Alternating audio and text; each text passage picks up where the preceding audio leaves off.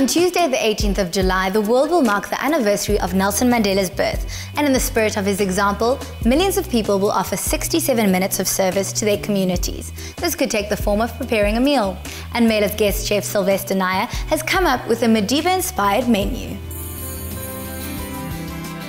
As part of his research for the menu, Sylvester arranged for the Mela team to join him at Nelson Mandela Square, where we'd meet Madiba's daughter, Dr. Phumla Makaziwe Mandela Amoa. Hi, morning. She's tired. Hi, how are you? I'm fine, Sylvester. How are you? I was just thinking, since I know you for such a long time now, and it is Mandela month, and you obviously being his daughter, that was such a great inspiration to me to start off with. But maybe you have some ideas. So I actually have this book. Oh, wow. From Xoli, and you know my dad liked African food, cook sisters, biryani, samoosas. Yeah, I'm gonna actually cook, you know, the beef stew, but I'm gonna do it with lamb neck, so like a curry stew type of a vibe. I'm gonna put some green peas inside, and I'm gonna put some potatoes also, and then I'm gonna do the sweet chili samosa. Oh, I'll come and join you. Definitely. You know that I like food. Thank you very much. Bye. Bye. With the recipe book ready for easy reference, Sylvester led us to his kitchen where all the ingredients were waiting. Today, in light of Mandela Day, I'm going to prepare a few of his favorite dishes. So for our main dish today, we'll be preparing a lamb curry with green peas and baby potatoes. And then for our next dish, we'll be preparing sweet chili chicken wings with soy and brown sugar dipping sauce. We'll be doing some samosas. We have some homemade samosa par, some chopped chicken, some of the Mazaru chilies for the homemade samosas, and then I'm gonna get right into the cooking.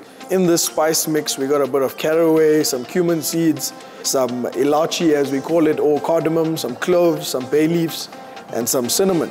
I'm just gonna put a touch of that in, try to get in a little bit of everything. We're gonna add a touch of truffle oil. It adds a very distinctive flavor and good aroma to the dish. If you take a look into my pot, you can see that the seeds are kind of starting to sizzle up. That is generally a good call for you to throw in your onions. It's a mixture of red and white onion. I'm not gonna add too much. There we got that nice sizzling noise. I'm gonna add a bit of chopped coriander to the dish now. This is just purely to blend with the flavors of the onions and the dry spices. Okay, so you're gonna just let that go also for about 30 seconds to a minute. And we're gonna add in the lamb neck straight into the pan. On the lamb neck, I've just seasoned it very slightly with a bit of chili powder and black pepper. So with the lamb, you just want it to brown a little bit on both sides. So about 45 seconds to a minute on either side of the dish. Okay, so I'm just gonna flip them over quickly. I'm gonna add some of my masala. I like it hot, very hot. And I believe Mr. Mandela enjoyed a good tang to his food, a bit of spice. So with the spice, I just wait until it gets nice and smoky, a bit dark in color. And then as soon as I start to choke, then I know that's the perfect time to throw in the tomato or the liquid for deglazing. I'm gonna add in the jam tomato puree.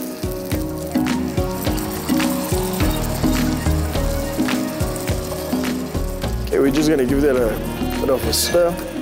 Okay, I'm gonna add some of the potatoes to the dish. I'm gonna just mix that in. And that's also gonna infuse a bit with the flavor of the sauce and of the lamb. So now I'm gonna add some green peas to the dish. I'm gonna add a touch of coriander to that as well.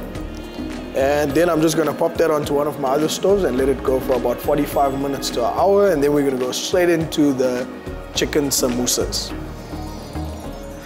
We got the lamb going in the back. We're gonna start off with the chicken wings. So I'm gonna start off with a bit of fresh chili. We're gonna add a touch of my favorite mother-in-law chili powder.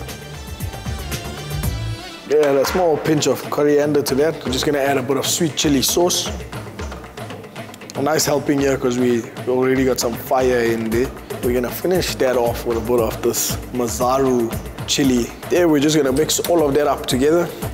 So nice spicy coriander, sweet chili sauce. So we're gonna put that straight into the pan and let that go for a while.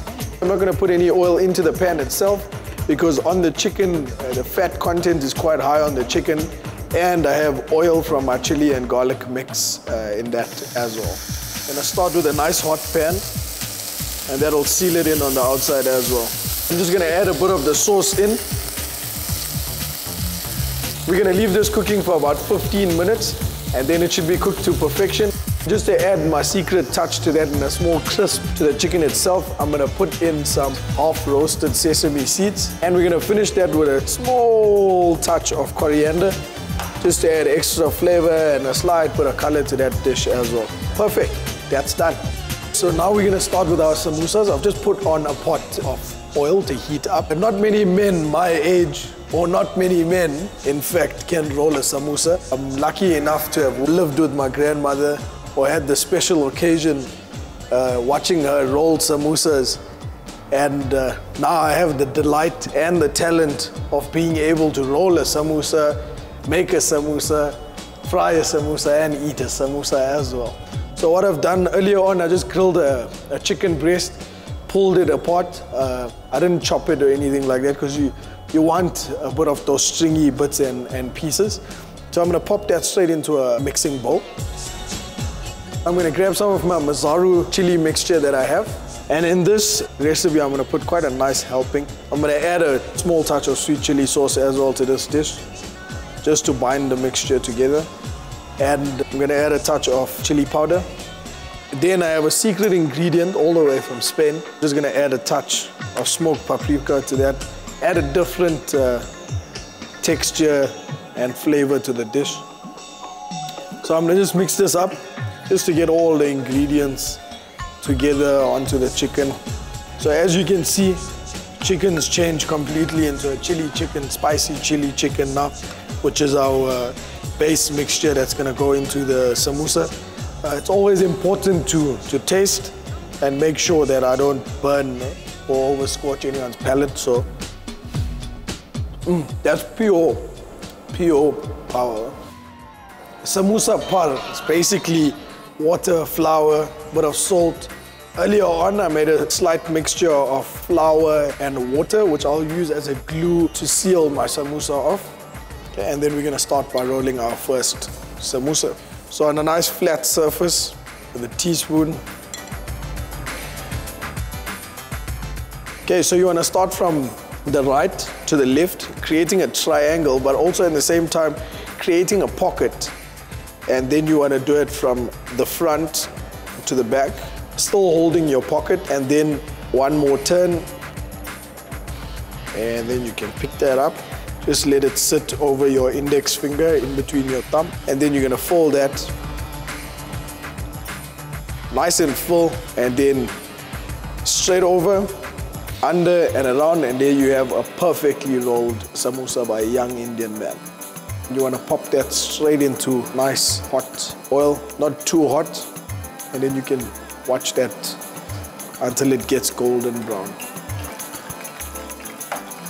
I'm going to start getting them out of the oil. They're nice and golden brown now, and I'm just going to put them onto the surface to drain some of the excess oil out of it.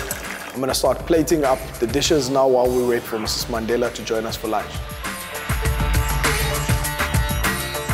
So glad you could join us for lunch. I got your dad's favorite samosas. Thanks. It's a bit spicy. Take a bite, tell me how it is. At least you got some water there on the side. It's very spicy. It's not extremely spicy. I'm sure you can handle it though. Very nice.